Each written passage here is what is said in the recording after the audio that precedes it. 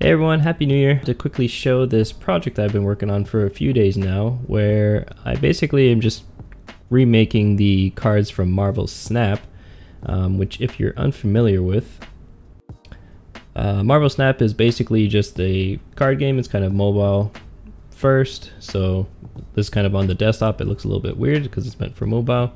Not really much of a card game player, but I am kind of drawn to this one. I was initially drawn in because it's themed by Marvel, but what kept me around and kept me playing was how fast the gameplay was. Basically, you can get in and out of a match in about a couple minutes, so I feel like that was really appealing. The other thing was these cards in general. I thought was really interesting, just the simplicity, but how effective they are, and how easy it would be to create all of these different cards for you to give to like a design team or something like that. So what do I mean by that? Let me show an example. If you're unfamiliar with this game, when you get a card, essentially you can upgrade them. They'll all start off as a common card, which will be indicated by the gray border. You can then click down here and click upgrade, or you can spend your currency essentially to level this up. So if I click this, you'll see we'll do an upgrade. And you may notice that the difference here now being that, Quicksilver here is not popping out of the card. He's still kind of 2D, where he's in the same plane as the card. So that goes from gray to green, so now it's uncommon. And then if you go to blue, this is rare, and this is when the cards become 3D.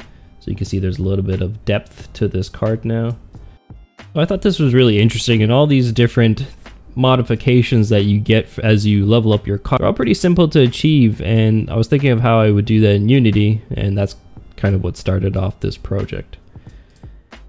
So if I go back into Unity, you'll see here that I have Goku. So I originally started with trying to take apart Cyclops, and I was just going to show like how to recreate one of those cards exactly.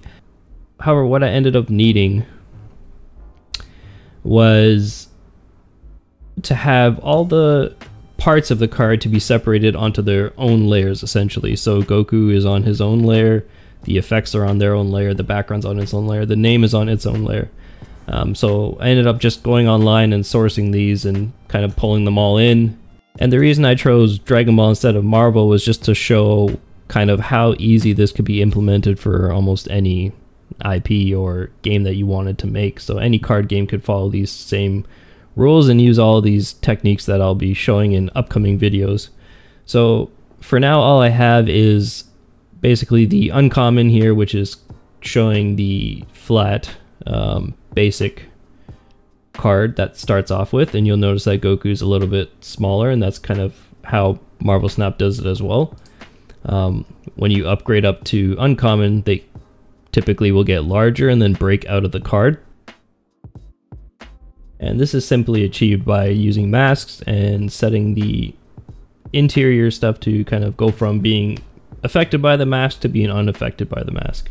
So it's a pretty simple way to do that. Then the next one I have is the rare, which now makes it 3D. So now with this step, the only thing that really changes is you're just changing the Z value for all the different layers to give it that feeling of 3D. So that's all I have so far. I haven't gotten to the animation or animating the borders or anything like that, but however, the techniques there I think will also be relatively simple to achieve.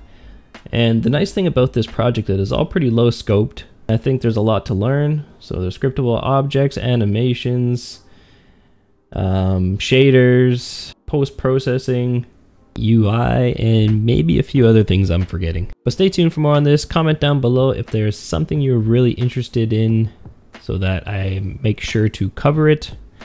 If you like the video, hit the thumbs up button and maybe consider subscribing to see how this turns out. Take care, and I'll see you in the next video.